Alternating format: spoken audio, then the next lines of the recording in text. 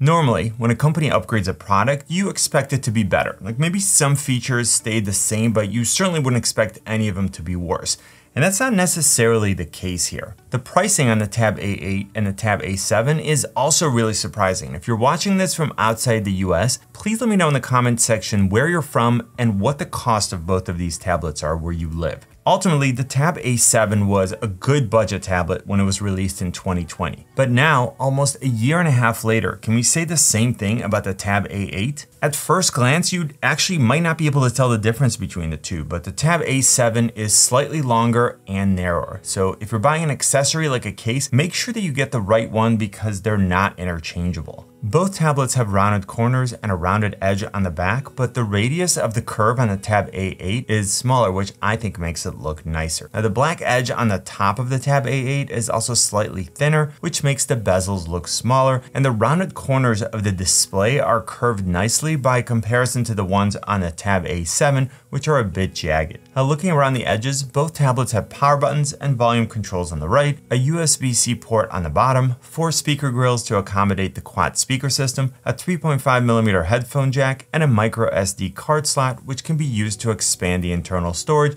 by up to 1 TB. One thing to remember is that the additional storage is primarily used for files rather than for installing apps. So you'll still want to make sure that you get enough internal storage for the apps and the games that you want. Now back to the design, the front-facing camera is on the long edge of the display and it can be used with the optional facial recognition option for authentication. Now let's get to the displays because there are some interesting differences here. So the display size is virtually identical, 10.5 inches on the Tab A8 versus 10.4 inches on the Tab A7. But we're actually getting a lower resolution of 1920 by 1200 versus 2000 by 1200, an aspect ratio of 16 by 10 versus 5 by 3, and we're getting a lower pixel density of 216 pixels per inch versus 224. Now the differences in resolution or pixel density aren't meaningful when you're using these tablets, but I'm surprised that after a year and a half, Samsung didn't take a larger leap forward with the display. I'm not expecting the Super AMOLED display that we have on the Tab S7 Plus, but I was hoping for a little better than what we got. When looking at the displays side by side, I noticed that the Tab A8 display is a bit cooler or more blue, and it's a little less saturated, so colors don't pop quite as much. Now I'm being super picky here because I can see them both side by side, but if you only showed me one, I would have a really tough time telling you which one it was. Now as far as brightness goes, they both measured out to be at about the same peak brightness, and both displays have a refresh rate of 60 Hz. If you plan on using these tablets to watch video, to surf the web, to take notes, work with various productivity apps, or even social media, you're not really going to notice the difference between the two. But when we get to gaming, there will be some important differences which will tie into the new processor. But first, let's cover the camera and audio systems. So both tablets have an 8 megapixel rear-facing camera that's capable of recording video at 1080p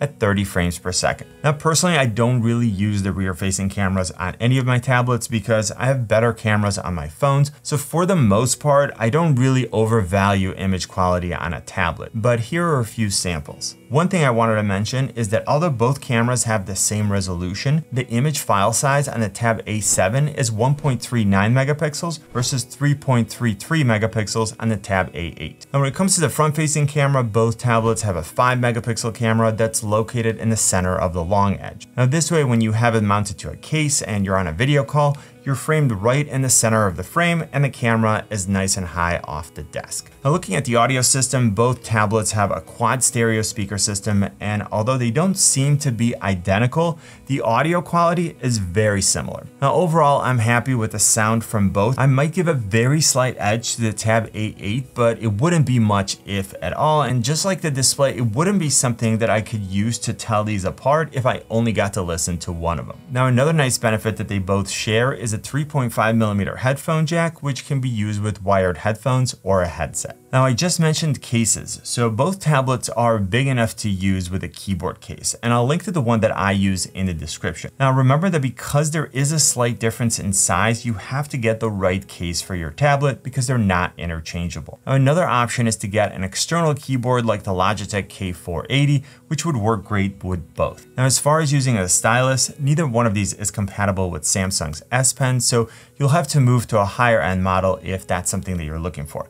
You can always use use one of those capacitive stylus options, but in my opinion, those don't offer the best user experience. Now let's talk about processing power. And this is where things get interesting because it's a bit of a split decision and the benchmarks don't exactly line up with the actual user experience. So as far as chips, we're looking at the Unisoc Tiger T618 on the Tab A8 versus a Snapdragon 662 on the Tab A7. For single core performance, the Tab A8 scored 364 versus 316 on the Tab A7. And for multi-core performance, we're looking at 1250 versus 1405. So we're getting better single core performance on the Tab A8, but better multi-core performance on the Tab A7. Another important factor is GPU performance, where the Tab A8 scored a much higher 981 when compared to the 384 on the Tab A7. And we're going to see this come into play in a bit when we talk about gaming. When I look at my actual user experience, the Tab A8 feels more responsive and a bit less laggy for pretty much everything that I do.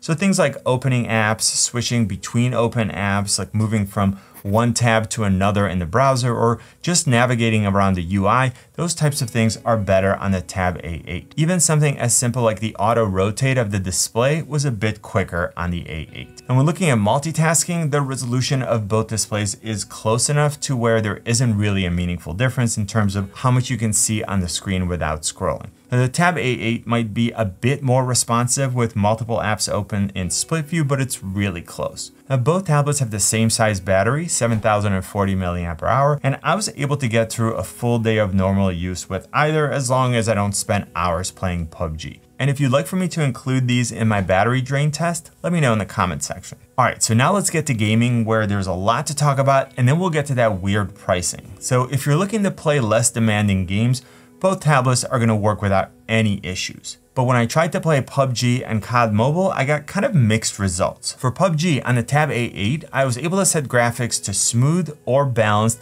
and then frame rate to ultra. With the Tab A7, I could only go with smooth graphics and high frame rate or balanced graphics and medium frame rate. If you do happen to have a Tab A7, I would recommend going with smooth and high for the best gaming experience. The Tab A8 was also able to go to HD graphics and then high frame rate, but personally I prefer smooth and ultra. For COD Mobile, things sort of went in the opposite direction, where my Tab A8 capped out at medium graphic quality and high frame rate. The Tab A7 gave me the option of very high graphic quality as long as I stayed at medium frame rate, but if I wanted high frame rate, then the only option was low graphic quality. So this is an area where you need to decide if you're prioritizing graphic quality or frame rate. Personally, I would rather have the medium graphic quality with high frame rate on the Tab A8, but let me know in the comment section what you would choose. When it comes to audio, the quad speakers work very well for gaming. They're plenty loud and they make it easy to identify where sounds like footsteps are coming from.